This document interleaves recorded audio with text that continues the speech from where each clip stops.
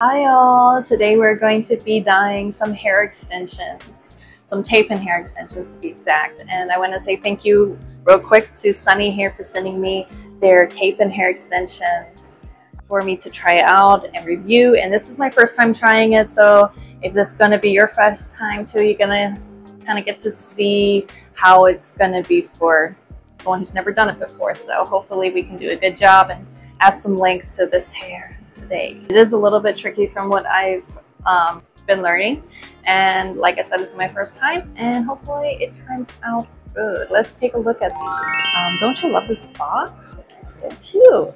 I have the 18-inch in the shade number 60, and these are tape pins. So they have a little weft and a piece of tape where you're going to sandwich your hair in sections, what they call bricklaying. So all around your head, you're gonna have these small, about 1 inch long wefts with tape, and you're gonna sandwich your hair. I'll show you later. You're able to dye these darker, but you're not able to bleach them. They are real human hair. So let's take a look at them. There should be 40 pieces. They gave me 2 packs, and that's about 100 grams. They come in this protective net.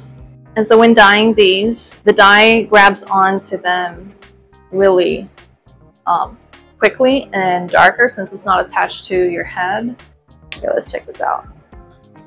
So right now, if I put these in, it would be way too dark, and it's going to make it obvious that this is not real hair, right? So we're going to want to tone these darker so that they'll blend in, and it's going to be right at your chest. And of course, you're going to have to cut them and all that later, but we're going to wait till they are on my head to do that. Right now, we're just going to dye it. Wow, they're really, really lovely color. It's such a pretty color, blonde. They have a really cool feature. I've been talking to their customer service representative named Susan, and she's been really great about helping me color match. They have a service where you can take pictures of your hair root to ends, and they will help pick out the correct color for you. If you're interested in getting these hair extensions, I will put in the description box website, and you can get them on Amazon as well. And there should be a discount code in there for my subscribers as well. So we are going to be wetting them, and you don't want to get the tapes wet from what I understand. Oh, it's really soft. And it looks like it's already got like a wave pattern in it, which is really good because my natural hair, when it's naturally dried without blow drying or styling, is kind of wavy. So that's a pro, since the less you use heat on these, the better. I'm going to be using wax paper, a bowl, a brush, and I have some little clips to hold the wefts away from the dye just to prevent any leakage. And then gloves, of course, and your toner and developer.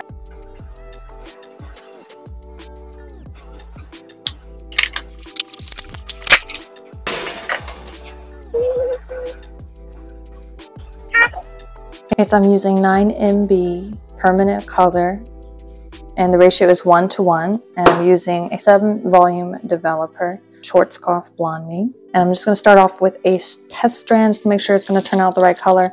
If not, we're going to have to change up this plan. And mind you, I am going to be wetting the hair. I'm just going to take one. I'm only going to do a small section, so I don't want to ruin it. So I'm just going to mix up a very small amount. Since we're just doing a test strand, we don't want to do the whole tube or it will continue to oxidize. That's a bit too much, honestly. And we're going to want to do a 1:1 ratio, so equal parts. Slither out the section I want.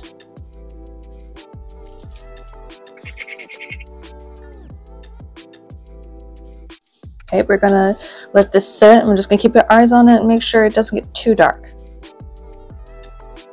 while this is processing, I'm going to go ahead and rinse out this bowl and mix the bleach and start highlighting and giving myself a money piece just to help the extensions blend into my hair better. And that way, once I mix up all of this toner, I won't have to buy a second one. I'll just use this toner on my highlights to make them blend and do the extensions at the same time. Because it didn't turn out as expected. It turned out much too gray. And it just would not match my current color. So I decided to try 9NA, which is what I eventually used. I did lowlights in some extensions and a full application on the others. 20 minutes later.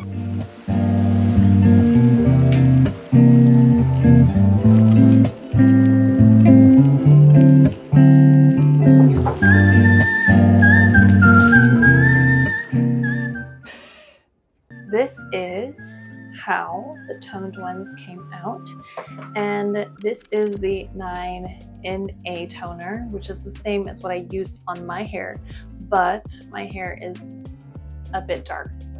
Yeah, a bit darker than extension, so this came out a lot more gray and lighter than my natural hair, and I think it can blend in pretty well. So what I did was I used my pins to clip in the hair extensions all around my head, and I found out that I actually like the non-toned hair in it better.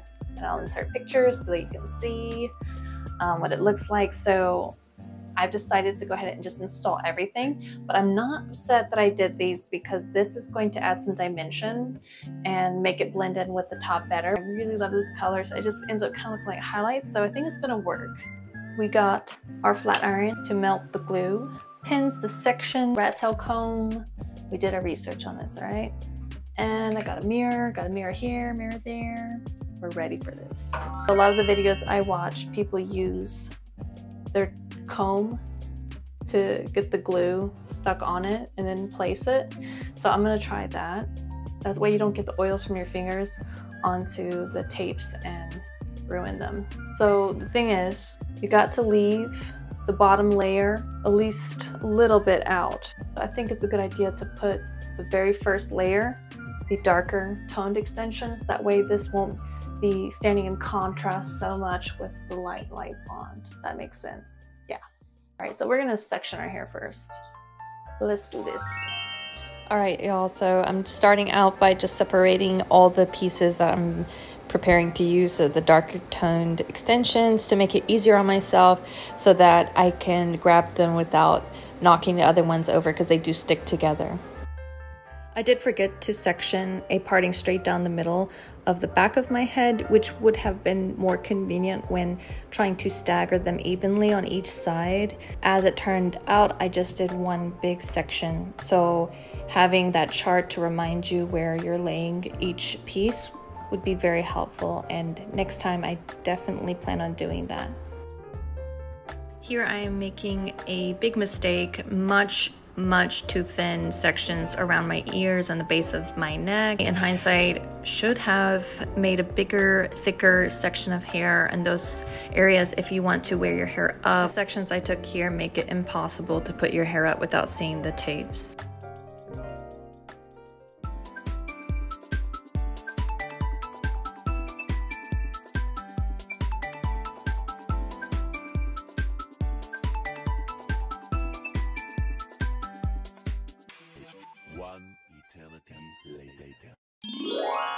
It's a good idea to have your tapes separated and ready to install with the tapes peeled off, because this was actually difficult getting the tape covering off, holding the section and a comb, and that did result in this section being a little bit clumped together. As for placement, I tried two different techniques. The first technique you see here, I am placing the tape under the section and letting the hair fall down and then pressing the hair onto the tape. However, this was my first attempt and it didn't go quite as planned. I was holding the small section too close together, I guess kind of roped, instead of flat between my fingers, and as you can see here, that resulted in the hair not being evenly distributed when it fell onto the tape. Here I am clipping up the excess hair that was not sticking to the tapes. Now I don't recommend closing on this type of section. As I mentioned, this section was very uneven, and you can see right here the line is not straight where the section is separated from the part on the top. So I would definitely recommend peeling it back and trying again.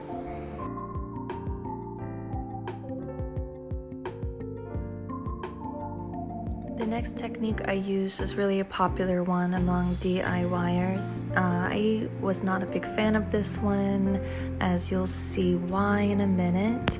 Now this one entails putting the tape on top of your section and just allowing the tape to grab whatever it can, pulling it up, and then placing your next tape underneath it, underneath that section. The reason I would not use this method again was that you're not in control over what the tape is grabbing onto, and in this particular install there were hairs that were coming in at an angle and you could really feel the weight tugging on those hairs. My preference would be to be in control over what the tape is grabbing. So because I wasn't sure if I was going to have enough extensions to fill out my entire head, I decided to make the sections longer lengthwise and go from back to front instead of from bottom to top in the back, and then work towards the front on the sides.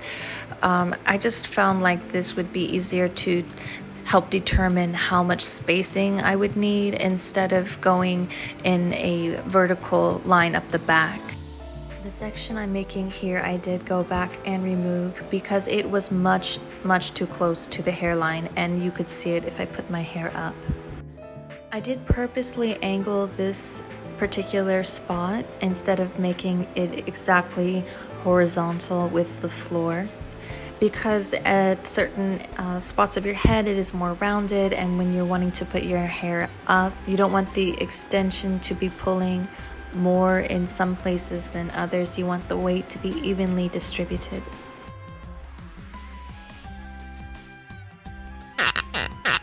Realizing that I did not leave enough hair at the hairline between the section. Here is another mistake I made. I accidentally put the next set of extensions directly above the previous set instead of staggering them in a bricklaying order. So you do not want your extensions to be exactly horizontally above each other. They should be with the corner above the middle of the first extension you installed and increase by 1 or 2 as you go up. So there should have been 2 pieces on each side here. If you can get somebody to help you with the install, that would be a good idea, because let me tell you, this was exhausting.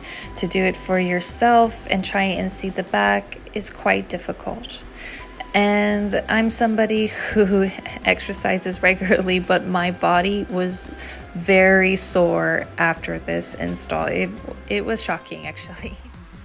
I do think it is going to be much easier if you have some experience with doing this. I feel like now I'd be able to do it a lot better. Just figuring out for the first time and getting your muscle memory into the sections and getting used to placing them without really being able to see it that well, learning how to see with your fingers. All those things, you know, by the end of this install, I really felt like I had down. So, you know, this was difficult, but I do feel like it will get easier with some time. I am able to put these tapes in pretty high on this side of my head because I did part my hair pretty far to the side.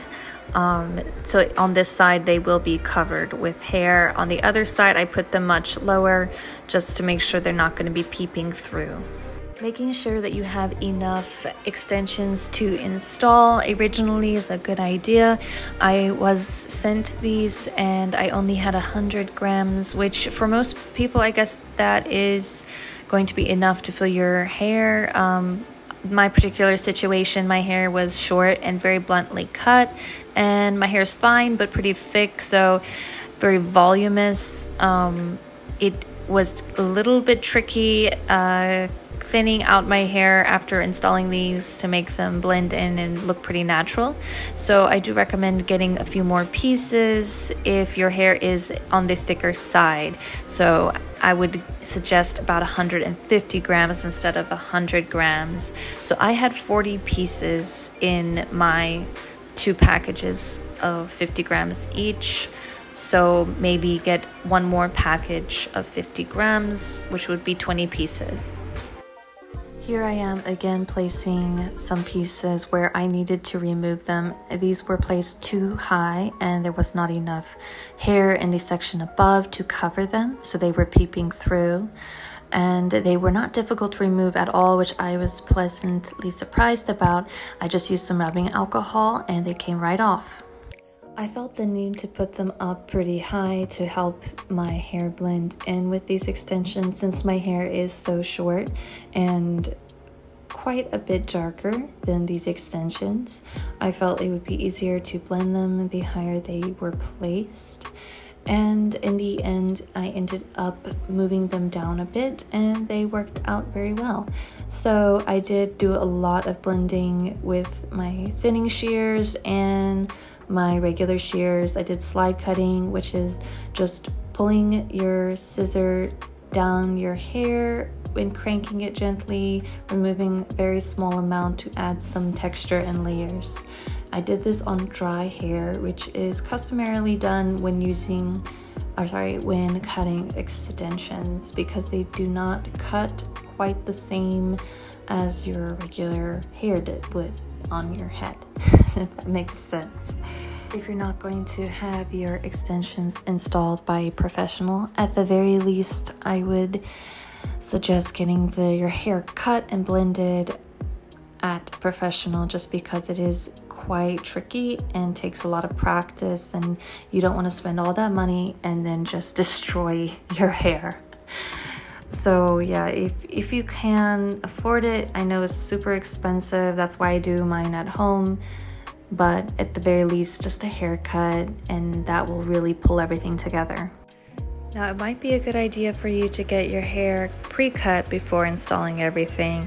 As for myself, I decided to wait until I installed because I was not familiar with how I would need to cut it for extensions. This was my first time, as I've said many times in this video. So I decided to install first and then see where I was at and then try to blend from there, because I knew I was doing everything DIY.